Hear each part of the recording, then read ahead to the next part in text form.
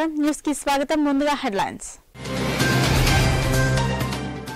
గచ్చిబౌలిలో జీవన ప్రమాణాలు పెంచే సాంకేతికత ఆవిష్కరణ ఐరాస్తే తెలంగాణ మైక్రో ల్యాబ్ ను ప్రారంభించిన కేటీఆర్ వర్షాలతో అప్రమత్తంగా ఉండాలన్న ప్రజారోగ్య సంచాలకులు సీజనల్ వ్యాధులతో పోరాడాలన్న డాక్టర్ శ్రీనివాసరావు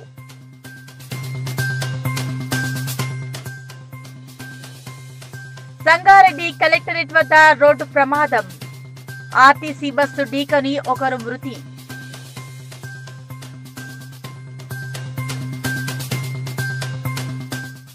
ప్రపంచ జనాభా దినోత్సవం సందర్భంగా రామయ్యంపేట మండలంలో అవగాహన ర్యాలీ ప్రగతి ధర్మారం గ్రామంలో ర్యాలీ నిర్వహించిన ఆరోగ్య విస్తరణ అధికారి రవీందర్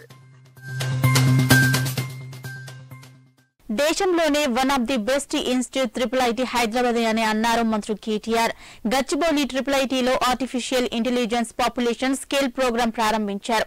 ఈ సందర్భంగా మాట్లాడిన కేటీఆర్ IITకి రాష్ట్ర ప్రభుత్వం నుంచి పూర్తి సహకారం అందిస్తున్నామన్నారు.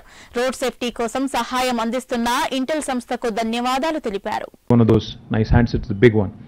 But when I used to land in India and come and see my friends here, they all had these sleek handsets. I was like, what is happening? America तो थोड़ा हमसे ज़्यादा अमीर है, तो ये लोग क्या कर रहे हैं यहाँ पे? मतलब the point I'm trying to make is Indians have always been good. India as a country and the citizens have always been good when it comes to adoption of technology. If we realize the value,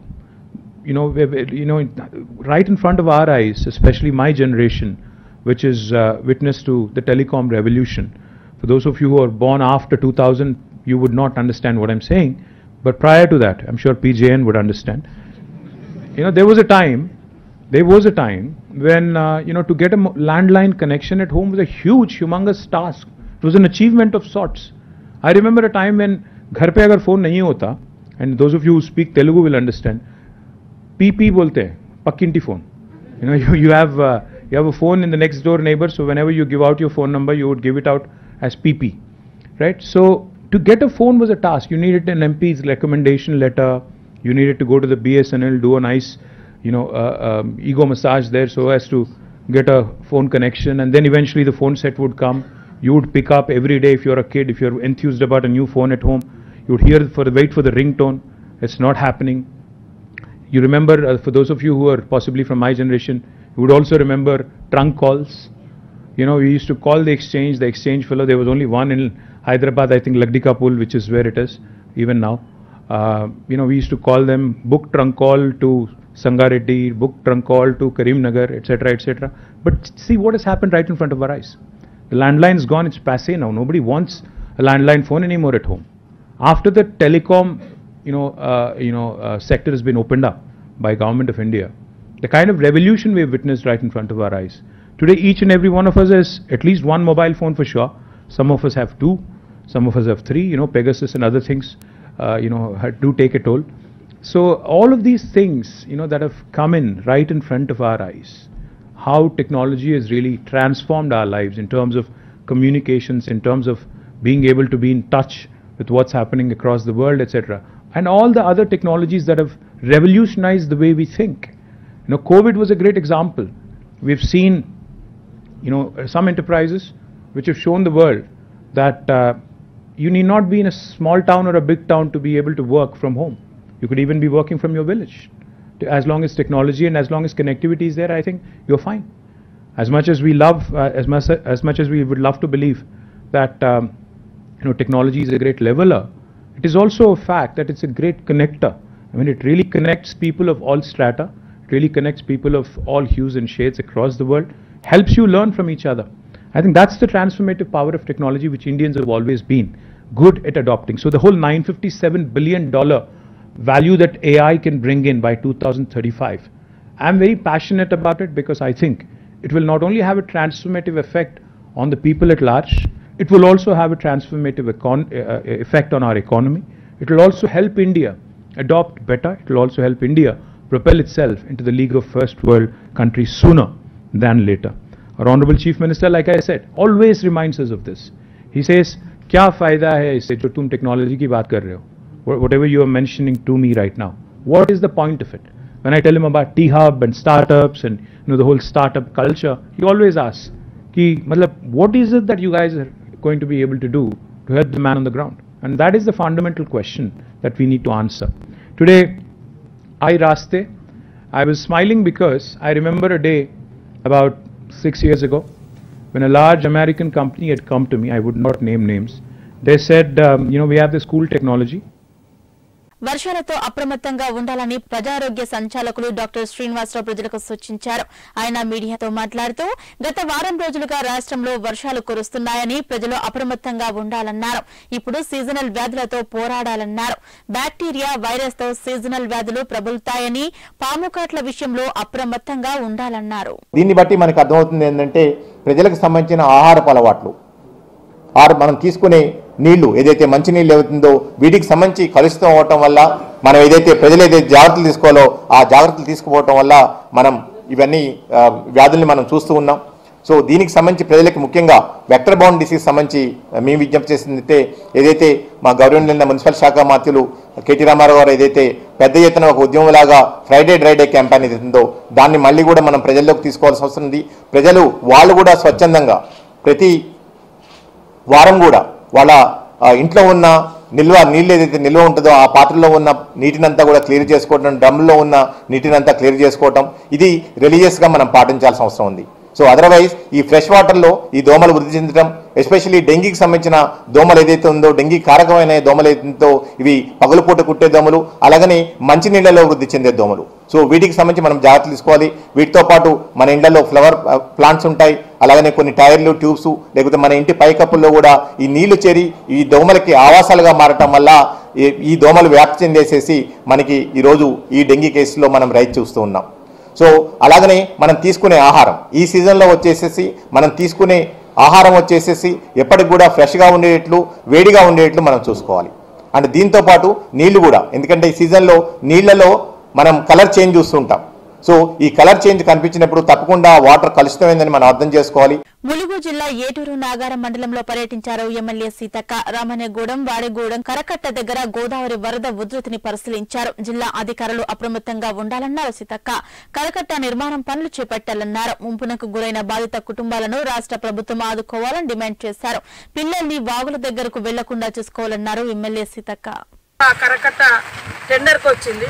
tender అయ్యేటప్పుడు కూడా cancel చేయడం, వాయిదాలు వేయడము, time ప్రకారం tender చేయకుండా 137 కోట్లతోటి మరి ముఖ్యమంత్రి గారి సంతకం కోసం, రీటెండర్ కోసం కూడా కొన్ని రోజులు ఆగితే అసెంబ్లీలో ఒక 3-4 సార్లు మరి దాన్ని ఆ ఇష్యూను ముఖ్యమంత్రి గారి దృష్టికి తీసుకురావడం, మరి ఇతర అధికారుల దృష్టికి తీసుకురావడం నా ప్రయత్నం నేను మనస్ఫూర్తిగా చేయడం జరిగింది. ఆ ఒక వర్క్ను స్టార్ట్ చేసుకొని టెండర్ దశకు వచ్చిన తర్వాత టెండర్ల పేరుతో కూడా ఎందుకు ఆపిరో దాదాపు 5-6 నెలలు దాన్ని వాయిదేశారు. లాస్ట్ అక్టోబర్, నవంబర్లో స్టార్ట్ కావాల్సినటువంటి వర్క్ మేము అప్పటి నుంచి కూడా మొత్తుకుంటాను. కనీసం ఈ వర్షాకాలం వచ్చేటప్పటికైనా కూడా మాకు ఈ రివిట్మెంట్ కరకట్ట నిర్మిస్తే ఈ మంగపేట ప్రాంతానికి ఇంత దుస్థితి రాదు. వరదలతోటి మాత్రం మా ప్రాంత ప్రజలు మునిగిపోతున్నారు. వీళ్ళందరూ కూడా పేదవాళ్ళే. కనీసం వాళ్ళు ఏమి డబుల్ బెడ్రూమ్ మాకు ఇప్పుడేం అవసరం లేదు, కనీసం ఇళ్ల స్థలాలు ఇస్తే మేము ఒక గుడి చేసుకుంటాం అంటున్నారు. దయచేసి ముఖ్యమంత్రి గారికి మీ ద్వారా వాళ్ళకి ఇళ్ల స్థలాలు ఇమీడియట్లీ ఈ వరద కొద్దిగా తగ్గగానే, ఇప్పుడు పాపం ఈ చేన్లు కూడా ఉన్నటువంటి రైతులు వందలాది ఎకరాలు గోదావరి కోతకు గురైపోయి అగమ్య గోచరంగా ఉంది వాళ్ళ పరిస్థితి. ఆదిలాబాద్ జిల్లా ఇచ్చోడ మండల కేంద్రంలో ప్రభుత్వ ఆసుపత్రి దగ్గర వరద దాటికి కల్వర్టు కొట్టుకుపోయింది. కల్వర్టు కొట్టుకుపోవడంతో జిల్లాకు గ్రామాలకు మధ్య రాకపోకలు బంద్ అయ్యాయి. దీంతో పురిటి నొప్పులతో బాధపడుతున్న గర్భిణీ కోసం వెళ్లి వస్తుండగా అంబులెన్స్ వాగు దాటలేక అక్కడే ఆగిపోయింది. దీంతో ఆ గర్భిణిని స్థానికులు ఎత్తుకుని ఆ కల్వర్టు దాటించారు. జాతీయ రహదారిపైకి ఎక్కించి మరో అంబులెన్స్ లో హాస్పిటల్ కు తరలించారు. వివాహితపై అత్యాచారం, హత్యాయత్నం, కిడ్నాప్ కేసుల్లో నిందితుడిగా ఉన్న Marredpally circle inspector K నాగేశ్వరరావును Vanasthalipuram పోలీసులు అరెస్ట్ చేశారు. వైద్య పరీక్ష అనంతరం ఆయన్ని హయత్ నగర్ న్యాయమూర్తి నివాసంలో హాజరుపరిచారు. కేసును పరిశీలించిన జడ్జి నాగేశ్వరరావుకు 14 రోజుల రిమాండ్ విధిస్తూ ఆదేశాలు జారీ చేశారు. 4-5 రోజుల్లో ప్రభుత్వాన్ని రద్దు చేసుకుని ఎన్నికలకు రావాలని సీఎం కేసీఆర్ కు టీపీసీసీ చీఫ్ రేవంత్ రెడ్డి సవాల్ విసిరారు. టీఆర్ఎస్ కేసీఆర్ ను వదిలించుకునేందుకు ప్రజలంతా సిద్ధంగా ఉన్నారని తెలిపారు. కాంగ్రెస్ నేతల పేర్లు పలికేందుకు ఆయన భయపడుతున్నారని విమర్శించారు.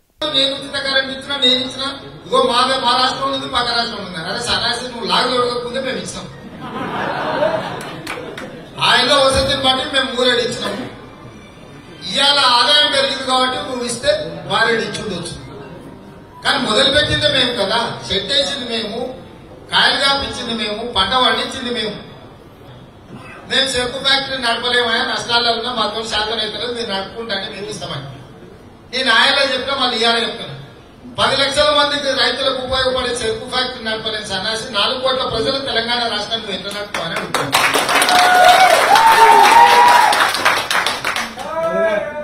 సైకిల్ దొక్కలేనోడు విమానాన్ని నడుపుతా గాల్లో అంటే నమ్ముతావా? 10 లక్షల మంది రైతులకు పట్టాడు అన్నం పెట్టే చెరుకు ఫ్యాక్టరీని నడపలేనోడు ఈ తెలంగాణ రాష్ట్రాన్ని ఎట్లా నడుపుతాడు? ఈ దివాలా దగాకోరు ముఖ్యమంత్రి మనకు వద్దని స్పష్టంగా అందుకే చెప్పినాం మేము. ఈ కొద్ది కాలంలోనే ఒక 15 నుంచి 20 వేల కోట్లు అత్యవసరం లేకపోయినా కల్వకుంట్ల చంద్రశేఖరరావు గారు ఖర్చు పెట్టింది. ఇట్లాంటి ఖర్చులు కొంచెం తగ్గించుకుంటే ఈ రాష్ట్రంలో ఉన్న రైతులందరినీ ఆదుకోవచ్చు. రైతులు పండించిన పంట మంచి గిట్టుబాటు ధర కొనవచ్చు. 100% రైతు సంఘర్షణ సభ వరంగల్ డిక్లరేషన్ లో రైతుల కోసం ఏదైతే కాంగ్రెస్ పార్టీ రాహుల్ గాంధీ గారి నేతృత్వంలో డిక్లేర్ చేసిన ప్రతిదీ అక్షరం తప్పకుండా పొల్లు పోకుండా అమలు చేసే బాధ్యత మాది. చెరుకు ఫ్యాక్టరీని తెరిపించడం, పసుపు బోర్డును ఏర్పాటు చేయడం కాంగ్రెస్ పార్టీ నేతృత్వంలోనే, రాహుల్ గాంధీ గారి నాయకత్వంలోనే, సోనియా గాంధీ గారి అండతోనే జరుగుతుంది. నాది బాధ్యత, నాది ఆనా. ఇగో ఇది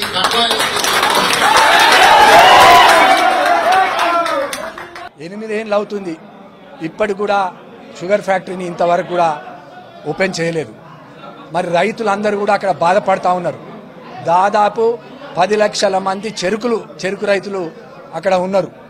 మరి రైతు డిక్లరేషన్లో కాంగ్రెస్ పార్టీ అధికారంలోకి వచ్చిన తర్వాత తప్పకుండా షుగర్ ఫ్యాక్టరీని తెరిపిస్తామని స్వయాన రాహుల్ గాంధీ గారు హామీ ఇవ్వడం, అలాగే రేవంత్ రెడ్డి గారు హామీ ఇవ్వడం జరిగింది. దానికి కృతజ్ఞతాభావంగా ఈరోజు కొరుట్ల నియోజకవర్గ ప్రజలందరూ కూడా మరి రాహుల్ గాంధీ గారికి, రేవంత్ రెడ్డి గారికి మేము కృతజ్ఞత తెలియజేస్తామని వారందరు రైతులు ఇక్కడికి రావడం జరిగింది. రాష్ట్ర వ్యాప్తంగా విస్తారంగా వర్షాలు కురుస్తున్నాయి. దీంతో వాగులు వంకలు పొంగి పొర్లుతున్నాయి. చెరువులు, ప్రాజెక్టులు నిండు కుండలా మారాయి. ప్రాజెక్టుల్లోకి కొనసాగుతున్న ఇన్ఫ్లో కొనసాగుతోంది. ఆదిలాబాద్ జిల్లాలో భారీ వర్షాలు కురుస్తున్నాయి. జిల్లా కేంద్రంలో ఉట్నూర్, ఆదిలాబాద్ మధ్య రోడ్డుపై నీరు ప్రవహిస్తోంది. దీంతో రాకపోకలు పూర్తిగా నిలిచిపోయాయి. సత్నాల, మత్తడి ప్రాజెక్టుల గేట్లు ఎత్తి నీటిని అధికారులు బయటకు వదులుతున్నారు. మత్స్యకారుల మధ్య వర్షం చిచ్చుపెట్టింది. 4-5 రోజులుగా కురుస్తున్న భారీ వర్షాలకు వాగులు వంకలు పొంగి పొర్లుతున్నాయి. దీంతో చెరువులు, కుంటలు నిండి కుండలా మారిపోయాయి. చెరువులు, రోడ్లు ఏకం కావడంతో వరద నీటిలో చేపలు ఎదురెక్కుతున్నాయి. దీంతో చేపలను కాపాడుకునేందుకు మత్స్యకారులు తంటాలు పడుతున్నారు. ఒక చెరువులోని చేపలు మరో చెరువులోకి ఎదురు ఎక్కడంతో చేపలు మావేనని మత్స్యకారులు ఘర్షణ పడుతున్నారు. పెద్దపల్లి జిల్లా సుల్తానాబాద్, గర్రపల్లి పెద్ద చెరువులోని చేపలు పెద్ద మొత్తంలో ముగ్ధంపూర్, చెర్లబుత్కూర్ వైపు వరద ప్రవాహానికి ఎదురెక్కడంతో 3 గ్రామాల మత్స్యకారులు చేపల విషయంలో తీవ్ర ఘర్షణలతో పడ్డారు. ఇదే టైంలో వరదల్లో వస్తున్న చేపలు పట్టేందుకు జనం కూడా ఎగబడ్డారు. కొన్ని చోట్ల 100 రూపాయలకు 5 కిలోల చేపలు ఇవ్వడంతో పెద్ద మొత్తంలో కొనుగోలు చేస్తున్నారు. భద్రాద్రి కొత్తగూడెం ఇల్లెందులో వర్షాలకు సింగరేణి ఏరియాలోని ఓపెన్ కాస్ట్ లో వరద నీరు చేరింది. దీంతో ఉత్పత్తికి ఆటంకం కలుగుతోంది. ఇల్లెందు 10వ గనిలో 10,000 టన్నుల బొగ్గు ఉత్పత్తికి ఆటంకం కలిగింది. టేకులపల్లి, కోయగూడెం ఉపరితల గనిలో బొగ్గు ఉత్పత్తి ఆగిపోయింది. 40,000 క్యూబిక్ మీటర్ల మట్టి వెలికితీసే పనులకు అంతరాయం కలిగింది. భూపాలపల్లి జిల్లా వ్యాప్తంగా భారీ వర్షం కురుస్తోంది. భూపాలపల్లి, కాకతీయ ఓపెన్ కాస్ట్ ఉపరితల గనుల్లో బొగ్గు ఉత్పత్తి నిలిచిపోయింది. 35,000 టన్నుల బొగ్గు ఉత్పత్తి అంతరాయం కలిగింది. 4.5 కోట్ల మేర సంస్థకు నష్టం వాటిల్లింది. నల్గొండ జిల్లా చందుపట్లలో రాణి రుద్రమాదేవి మరణశిలా శాసనం విగ్రహాలను సందర్శించి నివాళులు అర్పించారు గవర్నర్ తమిళిసై సౌందరరాజన్. భారతదేశానికి ఆదర్శనీయురాలుగా రుద్రమదేవిని కొనియాడారు. చందుపట్లలో రుద్రమదేవి మరణశిలా శాసనాన్ని సందర్శించడం తన అదృష్టమని, రుద్రమదేవి మహిళా సాధికారతకు, పరిపాలనా దక్షతకు నిదర్శనమని గవర్నర్ తమిళిసై అన్నారు. తెలంగాణ ప్రభుత్వం NMDC limited, IDFC first bank limited, Hyderabad runners సొసైటీలు సంయుక్తంగా 11వ ఎడిషన్ ఎన్ఎండీసీ హైదరాబాద్ మారథాన్ 2022ను ప్రారంభం కానున్నాయి. August 27న 5K run, August 28న 10K run జరగనున్నట్లు నిర్వాహకులు తెలిపారు. ఇందుకోసం 15,000 మందికి పైగా రన్నర్లు, 3,500 మందికి పైగా వాలంటీర్లు, 250 మంది వైద్య సిబ్బంది పాల్గొననున్నారని తెలిపారు. It's right at the center of our heart for multiple reasons. The fact that you are able to bring together people to come together at a particular platform, do a lot of good for people. In many ways, it's not just about individual glory. It's a participative sport that also brings an element of competitiveness, which is very, very essential to progress in general. So all in all, we see this as one of the big events that's going to define the way India moves. Hyderabad is, as it is, a very vibrant city. It has a spirit of its own, and it couldn't be an event like this is a great platform for all of us to come together, contribute to social good, and make a general positive difference to everyone's life. Once again, I'd like to place my thanks on record, and we look forward to seeing this event becoming one of the great events in the times to come. ఎడతెరిపి లేకుండా కురుస్తున్న భారీ వర్షాల నేపథ్యంలో ప్రమాద స్థాయికి చేరుకున్న గోదావరి ఉధృతి మంగళవారం కొంతమేర తగ్గింది. నిన్న సాయంత్రం 3వ ప్రమాద హెచ్చరిక జారీ చేసిన అధికారులు ప్రస్తుతం దానిని ఉపసంహరించారు. ముఖ్యమంత్రి కేసీఆర్ సూచనల మేరకు రవాణా శాఖ మంత్రి పువ్వాడ అజయ్ కుమార్ భద్రాచలంలోని బస చేసి అటు అధికారులను అప్రమత్తం చేస్తూనే అక్కడ పరిస్థితులను ఎప్పటికప్పుడు ముఖ్యమంత్రి కేసీఆర్ కు ఫోన్ ద్వారా పరిస్థితులను వివరిస్తున్నారు. మంగళవారం గోదావరి వంతెన కరకట్ట వద్ద గోదావరి నదీ ప్రవాహాన్ని పరిశీలించారు. అనంతరం పునరావాస కేంద్రాన్ని పరిశీలించారు. వారితో మాట్లాడి పరిస్థితులను అడిగి తెలుసుకున్నారు. ప్రపంచ జనాభా దినోత్సవం సందర్భంగా జిల్లా వైద్యాధికారి డాక్టర్ వెంకటేశ్వర్ల ఆదేశాల మేరకు రామేంపేట మండలం ప్రగతి ధర్మారం గ్రామంలో అవగాహన ర్యాలీ నిర్వహించారు. ప్రగతి ధర్మారం గ్రామంలోని గ్రామ పంచాయతీ కార్యాలయం నుంచి గ్రామంలో పురవీధుల గుండా ర్యాలీ నిర్వహించారు. అనంతరం ఆరోగ్య విస్తరణ అధికారి రవీందర్ మాట్లాడుతూ ఒకరు లేదా ఇద్దరు పిల్లల తర్వాత కుటుంబ నియంత్రణ పాటించాలని, పేదరిక నిర్మూలన కావాలంటే జనాభా నియంత్రణ కోసం ప్రతి ఒక్కరూ కుటుంబ నియంత్రణ పాటించాలని ఆయన సూచించారు. ఈ కార్యక్రమంలో ఆరోగ్య విస్తరణ అధికారి రవీందర్ తో పాటు ఆయుష్ వైద్యాధికారి లావణ్య, సూపర్వైజర్ సత్యమ్మం తదితర వైద్య సిబ్బంది పాల్గొన్నారు. ఈరోజు ప్రపంచ జనాభా దినోత్సవ సందర్భంగా మా యొక్క మెదక్ జిల్లా వైద్య ఆరోగ్య శాఖ అధికారి డాక్టర్ వెంకటేశ్వరరావు గారి ఆదేశాల మేరకు ఈరోజు ప్రాథమిక ఆరోగ్య కేంద్రంలో మా మెడికల్ ఆఫీసర్ పిహెచ్ఎన్ మరియు సిబ్బంది గారితోటి మేము ర్యాలీ ధర్మారంలో నిర్వహించడం జరిగింది. దీని యొక్క ముఖ్య ఉద్దేశము ప్రపంచంలో జనాభా నియంత్రణ కోసము అనేక ప్రభుత్వము కార్యక్రమాలు చేపడుతుంది. ముఖ్యంగా కుటుంబ నియంత్రణ గురించి శాశ్వత పద్ధతులు ఉన్నాయి. ట్యూబెక్టమీ, వ్యాసెక్టమీ, డిపిఎలు, మరి వీటి ద్వారా మనము ఎంతో కొంత జనాభా నియంత్రణ చేసుకోవచ్చు కుటుంబ నియంత్రణ పాటించినట్టయితే. అదేవిధంగా మరి తాత్కాలిక పద్ధతుల్లో అన్నట్టయితే మరి ఐయుడి, కాపర్టీ, మగవారికి అయితే నిరోధు, ఇటువంటి వ్యాసెక్టమీ, అంతర ఇంజెక్షన్ వివిధ ఉన్నాయి. కాబట్టి వీటి ద్వారా కూడా మనము జనాభాని తగ్గించడానికి కొన్ని పద్ధతులు ఉన్నాయి. అది ప్రభుత్వ ఆసుపత్రిలోనే నార్మల్ కాన్పు అయ్యేటట్టు, సాధారణ కాన్పు అయ్యే విధంగా ఉండాలని తెలుసుకోవాలని చెప్పి తెలియజేస్తూ, అదేవిధంగా ప్రతి ఒక్కరు కూడా నార్మల్ డెలివరీకే ప్రోత్సహించాలని, మరి సిజరీన్ చేసుకున్నట్టయితే తల్లి బిడ్డకు కొద్దిగా ఇబ్బంది అయ్యే అవకాశాలు ఉన్నాయి. మరి దీని ద్వారా ప్రతి ఒక్కరికి అవగాహన కల్పించడానికి ధర్మారంలో ప్రధాన వీధుల గుండా ర్యాలీ నిర్వహించడం జరిగింది. ఈ కార్యక్రమంలో ప్రాథమిక ఆరోగ్య కేంద్రం వైద్యాధికారి డాక్టర్ లావణ్య మేడం గారు, మరి అదేవిధంగా పిహెచ్ఎన్ మేడం గారు, సత్యమ్మ గారు, మరి అంతా సభ్యులు అందరూ పాల్గొన్నారు. సంగారెడ్డి కలెక్టరేట్ వద్ద ఆర్టీసీ బస్సు స్కూటీని ఢీకొట్టడంతో ఒక అమ్మాయి అక్కడికక్కడే ప్రాణాలు కోల్పోయింది. గణేష్ నగర్ కు చెందిన అమ్మాయి తన షాపుకు వెళ్తుండగా కలెక్టరేట్ మలుపు వద్ద బస్సు స్కూటీని ఢీకొట్టింది. రోజువారీగా తమ షాపు వద్దకు వెళ్తున్నానని ఇంట్లో చెప్పి వెళ్లిన అమ్మాయి అంతలోనే తిరిగినని లోకాలకు వెళ్లిందని ఆవేదన వ్యక్తం చేస్తున్నారు కుటుంబీకులు. మృతదేహాన్ని పోస్టుమార్టం నిమిత్తం సంగారెడ్డి ప్రభుత్వ ఆసుపత్రికి తరలించారు. పోలీసులు కేసు నమోదు చేసుకుని దర్యాప్తు చేస్తున్నారు. 5 రోజులుగా కురుస్తున్న వర్షాలతో హుస్సేన్ సాగర్ పెద్ద ఎత్తున వరద నీరు వచ్చి చేరుతోంది. దీంతో హుస్సేన్ సాగర్ నిండు కుండలా మారిపోయింది. కూకట్పల్లి నాలా నుంచి వస్తున్న నీరు సైతం హుస్సేన్ సాగర్ లోకి చేరుతోంది. ప్రస్తుతం హుస్సేన్ సాగర్ నీటి మట్టం పూర్తి స్థాయికి చేరుకుంది. హుస్సేన్ సాగర్ పూర్తి స్థాయి నీటి మట్టం 513.41 మీటర్లు కాగా ప్రస్తుతం పూర్తి స్థాయికి చేరుకుంది. తిరుమల శ్రీ వెంకటేశ్వర స్వామి వారి ఆలయంలో ఈ నెల 17వ తేదీన ఆనివారి ఆస్థానం సందర్భంగా నేడు శ్రీవారి ఆలయంలో కోయిల్ ఆల్వార్ తిరుమంజనం కార్యక్రమం టీటీడీ శాస్త్రోక్తంగా నిర్వహించింది. వేకువజాము నుంచే టీటీడీ అర్చకులు, అధికారులు, సిబ్బంది ఆలయాన్ని శుద్ధి కార్యక్రమంలో పాల్గొన్నారు. కోయిల్ ఆల్వార్ తిరుమంజనం సందర్భంగా వీఐపీ బ్రేక్ దర్శనాలను టీటీడీ రద్దు చేసింది. సాధారణంగా సంవత్సరంలో 4 సార్లు ఈ కోయిల్ ఆల్వార్ తిరుమంజనాన్ని టీటీడీ నిర్వహించడం ఆనవాయితీగా వస్తోంది. న్యూస్ మించే ముందు హెడ్లైన్స్ మరోసారి. గచ్చిబౌలిలో జీవన ప్రమాణాలు పెంచే సాంకేతికత ఆవిష్కరణ. ఐరాస్తే తెలంగాణ మైక్రో ల్యాబ్ ను ప్రారంభించిన కేటీఆర్. వర్షాలతో అప్రమత్తంగా ఉండాలన్న ప్రజారోగ్య సంచాలకులు. సీజనల్ వ్యాధులతో పోరాడాలన్న డాక్టర్ శ్రీనివాసరావు.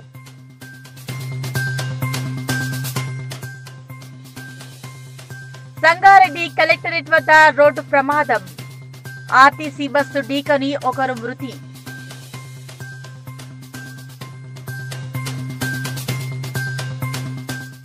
ప్రపంచ జనాభా దినోత్సవం సందర్భంగా రామయ్యంపేట మండలంలో అవగాహన ర్యాలీ. ప్రగతి ధర్మారం గ్రామంలో ర్యాలీ నిర్వహించిన ఆరోగ్య విస్తరణ అధికారి రవీందర్. ఇవి ఇప్పటివరకున్న అప్డేట్స్. నమస్కారం.